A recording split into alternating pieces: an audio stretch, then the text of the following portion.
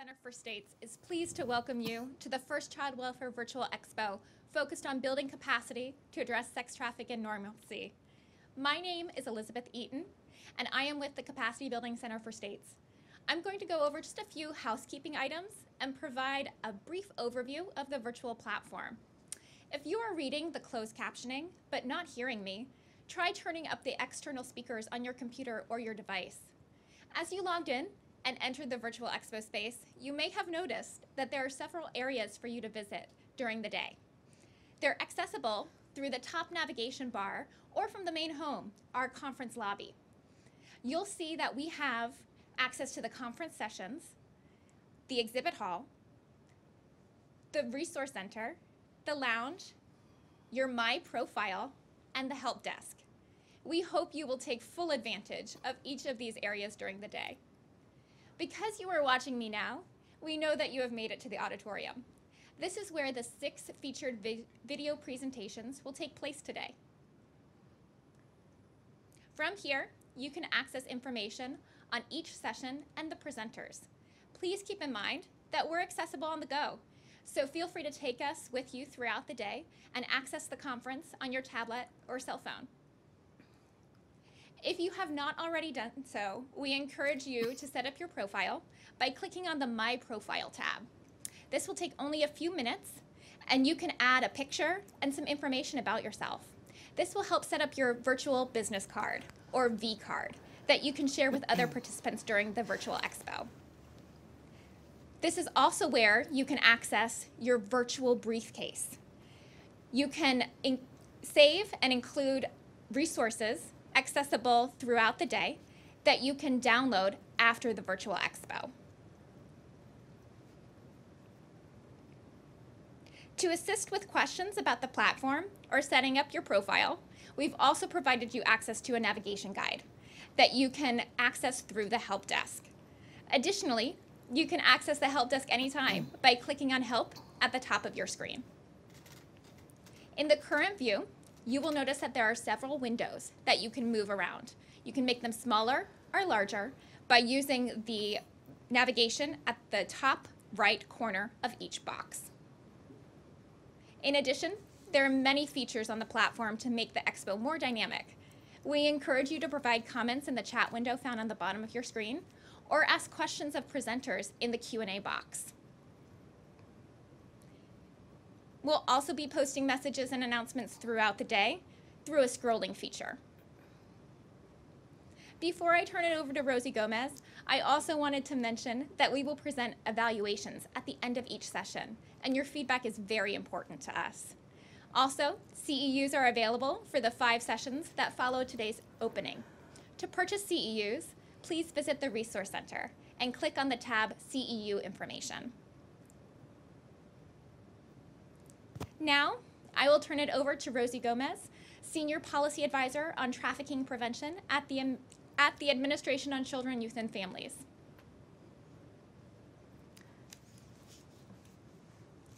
Ms. Gomez aligns anti-trafficking initiatives across ACYF and partners with the federal agencies and other entities to create and enhance programs and activities related to trafficking. Good morning, and welcome to the Child Welfare Building Capacity Center Expo on addressing sex trafficking and normalcy. My name is Rosie Gomez, and as Elizabeth noted, I'm a Senior Policy Advisor on Trafficking Prevention at the Administration on Children, Youth, and Families. And I'd like to welcome you all to this important event today.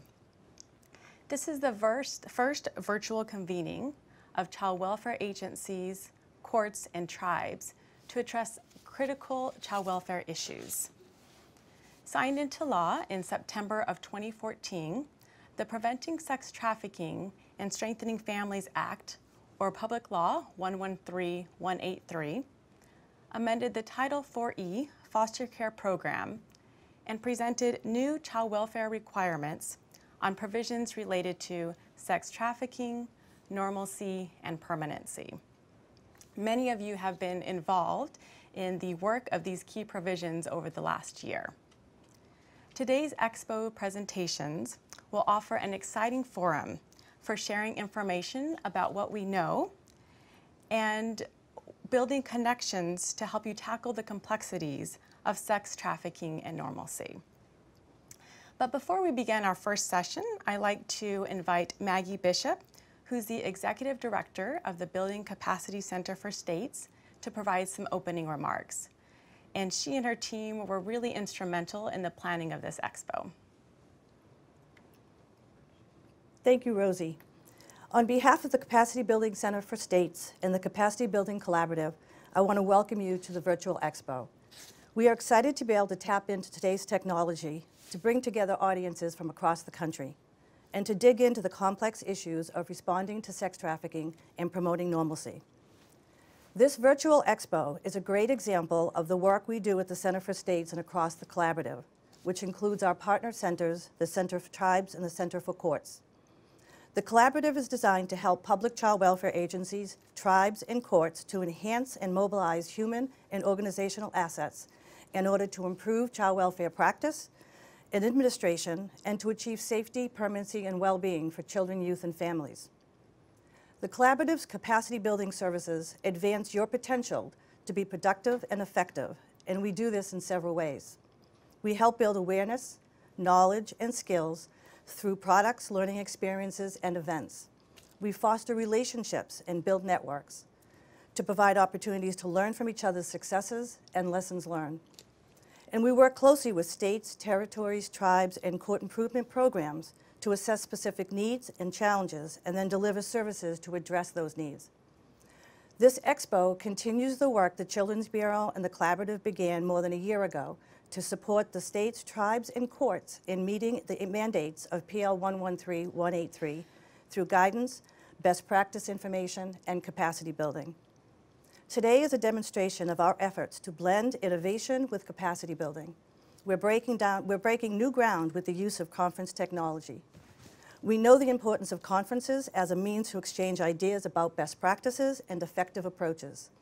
We're thrilled to have representatives from states, county, and private child welfare agencies, tribes, court systems, and others who support our work with children and families. We are particularly glad to hear about those of you who have joined together with colleagues in conference rooms to approach this as a collaborative learning experience. By leveraging technology and innovation, today's expo has been designed to accomplish 4 objectives. The first is to raise awareness, particularly as we listen to the powerful messages of trafficking survivors. The second objective is to build knowledge and skills, to provide access to resources and tools. And these include, from the Center for States, learning experiences on sex trafficking, a data snapshot on youth who run away from foster care, which explores what we can learn from data, a guide to having normalcy conversations, and authentic voices videos. You can learn more about these and other relevant resources during the day at the Center for States Virtual Expo booth or after the expo at the Collaborative's website. And our final objective is to promote connections. Despite our different geographical locations, we are committed to using this venue to bring together today people from across the country and to promote networking. We encourage you to take advantage of the opportunities to chat, to email and make connections with subject matter experts and colleagues, and to join us in sharing your experiences on Twitter. We've worked to make this experience engaging and interactive. We encourage your active listening and participation. In closing, I hope today offers you an innovative opportunity to learn and engage around complex topics, and that the expo provides new insights into what we know is important yet challenging work.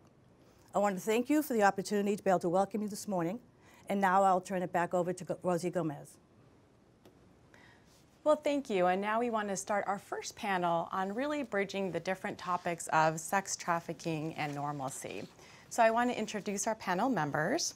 First, we have Lauren Devine. She is a child protection specialist with the Office on Trafficking in Persons within the Administration for Children and Families. Second, we have Anna Cody, and she's the human trafficking specialist at the Family and Youth Services Bureau within the Administration on Children, Youth, and Families.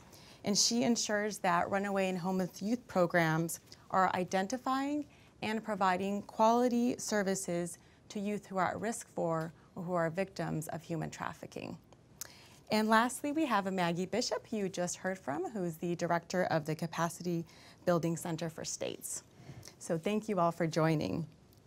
And during this segment, we will ask our panel questions about how to bring forward important points related to the prevention of sex trafficking, how we promote normalcy, and any available resources. But before we begin the presentation, I just want to remind the audience that there is a chat feature where you can insert questions, and if we have time at the end of the panel, we will try to answer some of those questions. So let's get started. For you, Lauren, I know that OTIP is a fairly new office. It was established last year. And could you tell us a little bit about the programs and activities that OTIP leads? Yes, thanks so much, Rosie. Yes, the Administration for Children and Families established the Office on Trafficking in Persons, or OTIP, in June of 2015 with the mission of combating human trafficking by supporting and leading systems that prevent trafficking through public awareness and protect victims through identification and assistance. In terms of prevention of sex trafficking, our office recognizes that human trafficking is not only a violent crime, but is also a public health issue, meaning that to prevent trafficking from a public health approach, we must identify root causes to increase prevention, collaborate with stakeholders at all levels to strengthen systems and structures, as well as empower service providers and communities to provide a safe space for youth to come forward with their experiences. Therefore, OTIP supports the HHS Task Force to Prevent and End Human Trafficking, raises awareness about human trafficking through the Look Beneath the Surface campaign, partners with the Department of Education to reach youth and educators, and collaborates with various partners at ACF to address human trafficking from a public health approach. While OTIP collaborates with many of the agencies you will hear from today to support the prevention of sex trafficking, I want to focus on the way in which OTIP supports prevention efforts for foreign national minors who are victims of trafficking, specifically through identification and assistance, which in turn can help to prevent further victimization.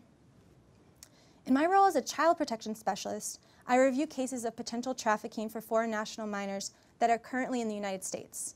We receive these cases from clinicians, case managers, law enforcement, advocates, attorneys, and others who are working with minors.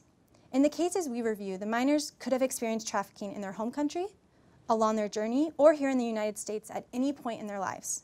Therefore, if a minor you are working with discloses a case of potential trafficking that occurred 5 years ago in their home country, that information should be reported.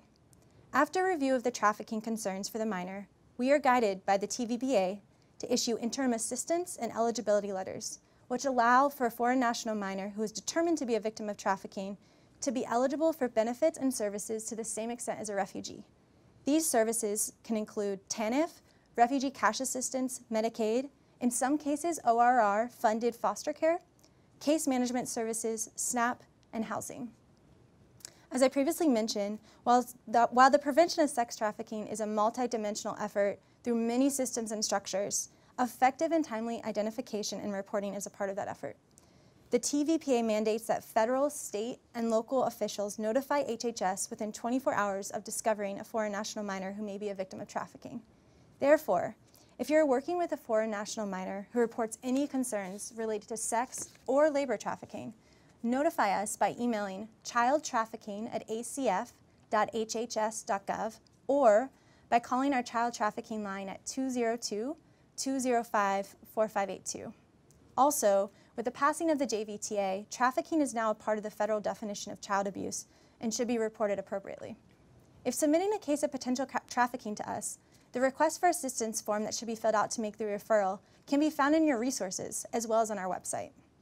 Along with reporting, if you have any questions related to this process for foreign national minors or just want to staff a case, please contact us at any point.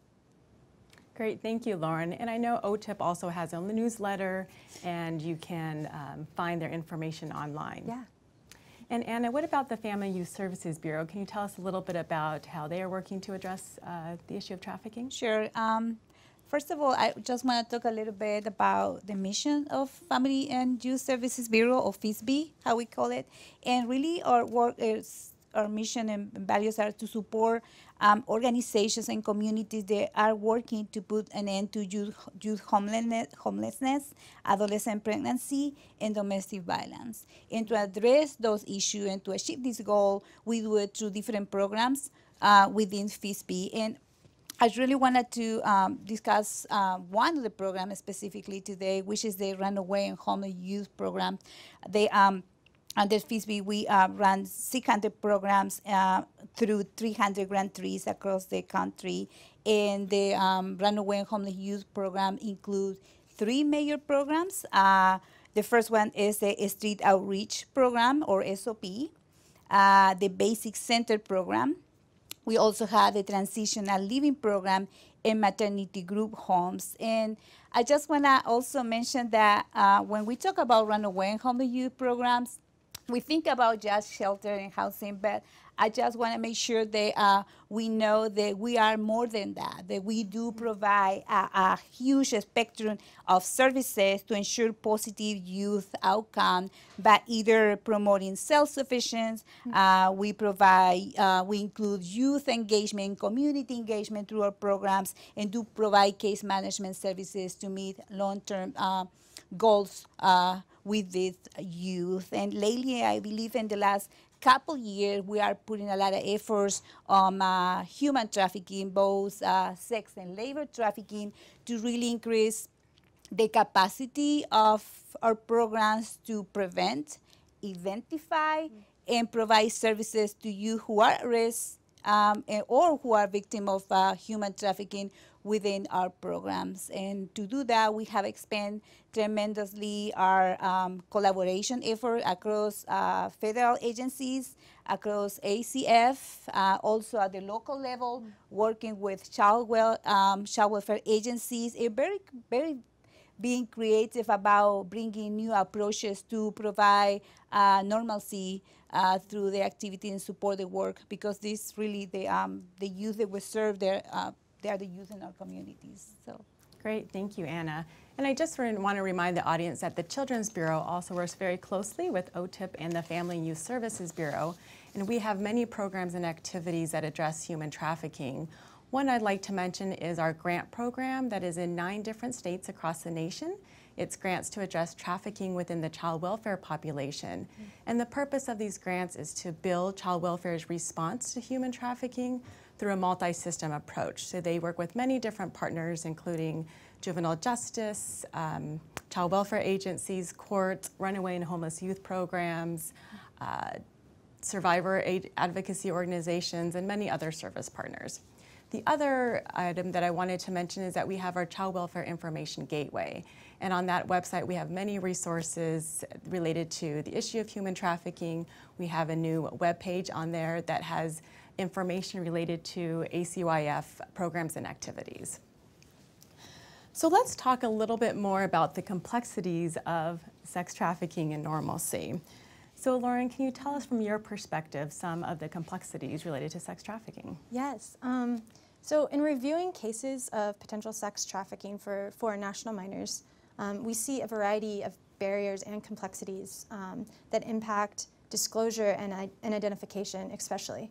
The complexities that we most often come across are when minors are not aware they're victims, when minors are experiencing complex trauma and or bonds to the trafficker, when the traffickers coach the minor to respond in a specific way and therefore the minor doesn't self-identify, when the minor has a fear of authorities, which can also include their clinicians and service providers, and also when the minor may not even understand human trafficking and therefore will not disclose. So as a service provider, something that's important to be aware of in regards to sex trafficking is that a minor is considered a victim of sex trafficking when a minor is considered a victim of sex trafficking when there's credible evidence that the minor was induced to perform a commercial sex act. So unlike an adult, for a minor, force, fraud, or coercion do not need to be present for a minor to be considered a victim. Furthermore, since force, fraud, or coercion do not need to be present, if a minor discloses to you that they willingly engage in a sex act, whether with a stranger or their partner, the minor's disclosure should be a precursor for further follow-up and assessment for potential trafficking. These questions should be around whether the minor felt that something of value was exchanged for the sex act, etc. As mentioned, because the minor themselves may not view themselves as a victim, if they are reporting to you that they willingly engaged, this can be a barrier for identification and disclosure and is helpful to be aware of as a service provider when meeting with a minor. Also, along with the recent changes to the definition of sex trafficking and the passing of the JVTA, the inclusion of soliciting and patronizing, if the minor was induced to perform a commercial sex act, even if the sex act did not occur, for reasons such as the minor escaping the situation, the minor refusing to engage in the sex act, law enforcement intervening, and others, it's still important to report that information as potential trafficking. Great. In fiscal year 2015, we issued 186 eligibility letters to foreign national minors that were victims of labor trafficking, and then 46 eligibility letters to foreign national minors that were victims of sex trafficking. However, we also issued 8 letters for foreign national minors that were victims of both labor and sex trafficking. So with this, it's important to be cognizant of the intersection between sex trafficking in the framework of other exploitations, such as forced labor or labor trafficking, child abuse, and sexual assault, and therefore ensuring to assess for potential sex trafficking indicators when other types of exploitations and abuses are disclosed by the minors. Great, thank you. Yeah. And Anna, with the Family Youth Services Bureau and the programs that you're leading, what do you see with the complexities of that population? Well, we, through the Runaway Home Youth Program, probably we see, and through domestic violence, we also see where we're talking about minors and youth, runaway home youth programs have been working in identifying and providing services to youth who are victims of trafficking for a very long time. But in the last couple of years, in 2013 and 14, FISB conducted an assessment to our programs to kind of figure it out what are the programs are seeing in the field, what is the gaps, and what we need to provide for them to build the capacity. So through this assessment, we find out that we have been seeing all type of trafficking, from pimp control, family control, gang control, and of course, survival sex, which is where youth are forced to trade sex for anything related to shelter, protection, and food.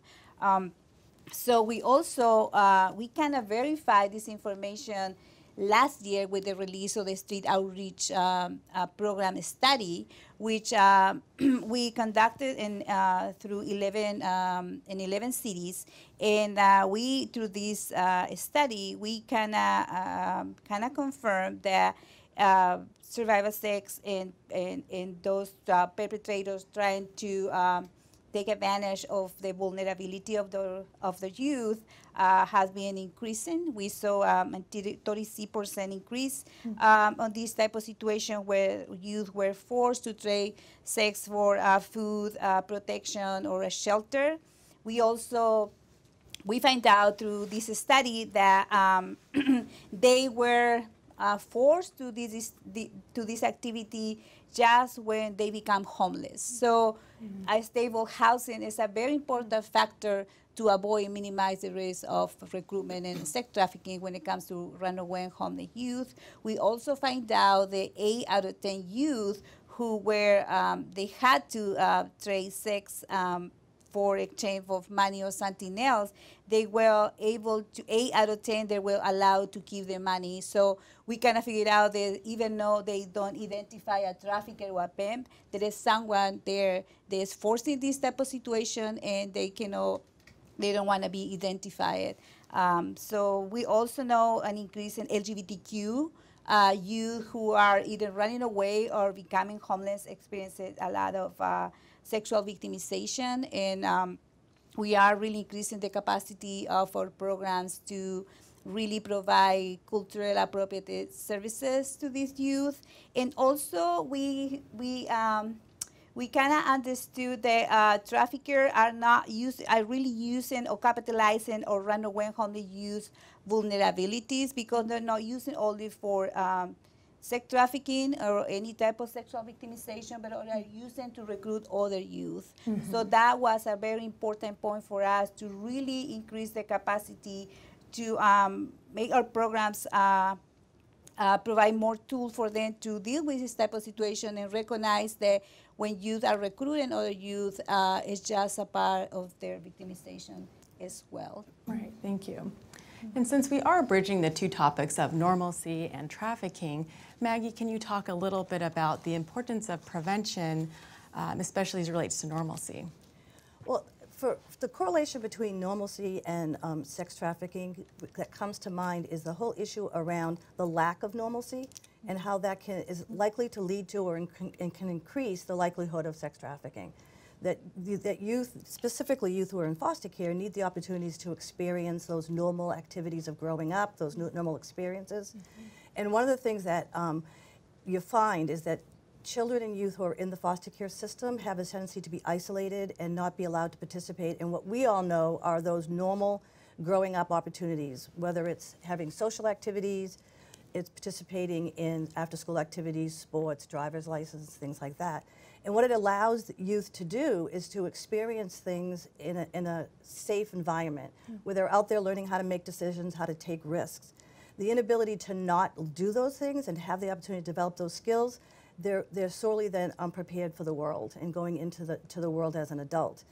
I can tell you, I spoke to a young lady once several years ago who was in the foster care system, who left on her 18th birthday, despite being very, very close to graduating high school and had a really healthy path in front of her, so we thought.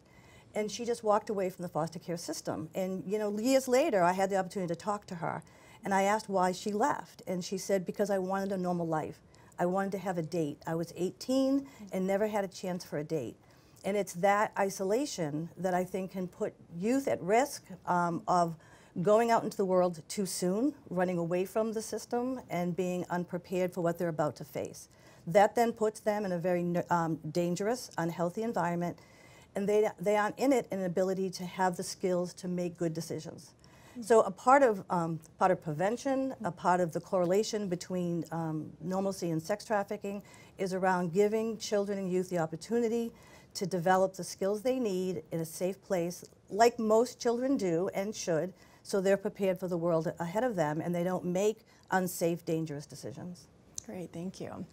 And I do want to give the panel an opportunity to talk about some of the resources that they have from their offices. So Lauren, if you want to talk about some of the resources from OTIP. Yeah, along with the services mentioned in relation to foreign national minors, OTIP also supports the Trafficking Victim Assistance Program, or TVAP, which was created to cover gaps where there was not funding available to work with foreign national victims of trafficking. So if you're working with a foreign national victim of trafficking, whether it's an adult or a child, you can contact the National Human Trafficking Resource Center, or the NHTRC, at 1-888-3737-888, and they can help to connect the victim to service providers anywhere in the United States. Also, you can access our website for free resources from the Look Beneath the Surface campaign, which consists of posters, brochures, stickers, and cards that are designed for social service providers that may come into contact with victims. And finally, we really want youth to take advantage of these resources and materials and want to innovate ways to more effectively reach youth. So if you have any ideas for how these resources can be more effective, please contact us at childtrafficking@acf.hhs.gov. Great, thanks, Lauren. Anna? Sure. I have few resources that I would like to share, but I think there's two that are very important that I would like to share with everyone. And one is the National Clearinghouse on Youth and Families, or also called NISV. It's www.nisv.gov. And then through them, we provide, it's like a newsletter kind of for FISB. And through them, we provide the latest information, best practices, innovative collaboration, what our grantees are doing in collaboration at the local level. We also provide research. People can learn a little bit more about how to improve the quality of care and services through for all the programs that we run in FISB. Also, another great resource that we have is the National Runaway Safe Line and his prevention runaway curriculum called Let's Talk. And you know, you aren't familiar with this curriculum, it's a free evidence-based resource. They provide really the skills that we were talking about to provide normalcy, to provide life skill for youth to kind of build those skills, a life skill, and to avoid situation before running away. So we use it as a prevention resource to not only running away is the first goal, but also in the long term, when we avoid situation of running away, probably we will also preventing sex trafficking. So you can find Let's Talk curriculum. It's a free resource. You can also find it in English and Spanish. And the National Runaway Safe Line provide provides technical support for the implementation of this curriculum, and you can go to 1-800-runaway.org so you can download it. So. Great, thank you. And from the Children's Bureau's perspective, again, our Child Welfare Information Gateway, we can find many resources if you go to childwelfare.gov.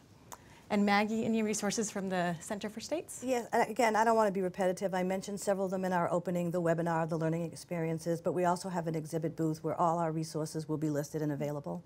Great. All right, so it looks like we have time for maybe 1 or 2 questions. Let's see what has come in. All right, so it looks like we have one question around the collaborative efforts and how they can have an impact on those that are identified as being trafficked. Anna or Lauren? Sure, I think collaboration is a big piece of increasing prevention and identification, because really we're working, sometimes we don't realize we're working with the same youth, the runaway and homeless youth, the child welfare, the criminal justice system. So I think collaboration is a big piece, and I really wanted to answer that question through an example that we have at the county of Multnomah in Oregon, which has been working very closely with Janus, which is one of the runaway and homeless youth programs, with youth who are victims of human trafficking, sex, and labor. And when I was putting these answers or trying to find out about best practices in collaboration, I asked them, so what made this collaboration great? And I think the answer from them was, well, because through Janus, we are bringing youth, and we know that these places are welcoming youth. They are providing peer-to-peer activities, and also they feel like a family. So I think that is the main goal when you are working with youth who are victims of sex trafficking, to bring normalcy, so they can feel, because normalcy probably in runaway and homeless youth, we use a different term. We call it a client or youth engagement, but I think it's the same goal.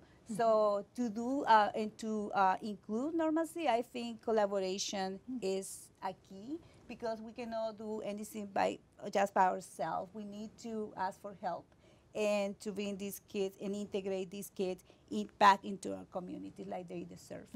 So, thank you.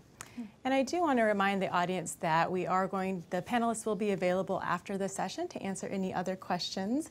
But I do want to move on, and I want to thank our panel members for being here. But I also want to invite Jenny Wood, who is the Chief Deputy in the Office of the Commissioner of ACYF, and she will provide some remarks. The Commissioner, Rafael Lopez, wished that he could be here, but he had an unexpected travel delay, so he's unable to come, but we thank Jenny for speaking on his behalf.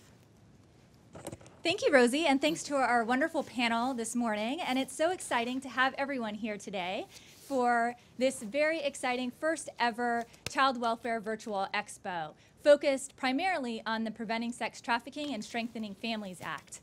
We are very thrilled to test out this new form of innovation and bring people together today through the videos, the virtual booths where you can find printed and hard copy resources, as well as through the networking opportunities through this innovative experience.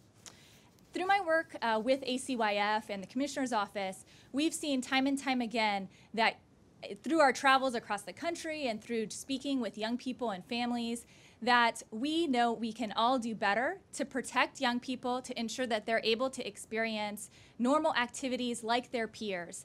We also know, however, that many young people in foster care have very negative experiences and outcomes after they leave care. Just to sort of name a few so that we're all grounded in the data, we know that from various jurisdictions that have reported into us that between 65 and 85% of the young people who experience sex trafficking have been foster youth at some point in time in their lives. This is absolutely unacceptable and really heartbreaking. We also know through our National Youth in Transition database that the outcomes of young people after they age out of foster care often can be dismal as well. In fact, 20 to 35% of young people before the age of 26 may experience homelessness, and almost 2/3 of the young men who exit from homelessness, or exit from foster care and age out of foster care, 2/3, 66%, end up incarcerated in jail or in prison before the age of 26. Now, these statistics are quite alarming, and many of us, of course, who work in child welfare have heard these stories and seen this firsthand. We also know that we are working across the country to help reverse these trends, and that there is a lot more that we can and will do together. Today, we will hear many instances and best practices from jurisdictions across the country and from our panels and the experts that we have convened. We also know that the Preventing Sex Trafficking and Strengthening Families Act provides us with an opportunity to really dig deep and figure out how can we do better? What are the things that we need to be doing differently? What should we try? What should we not try? Because we know from various other jurisdictions that have been doing this work and have been experimenting already that that doesn't lead to better outcomes for young people. So, of course, today's expo, as you know, are focused on 3 primary goals.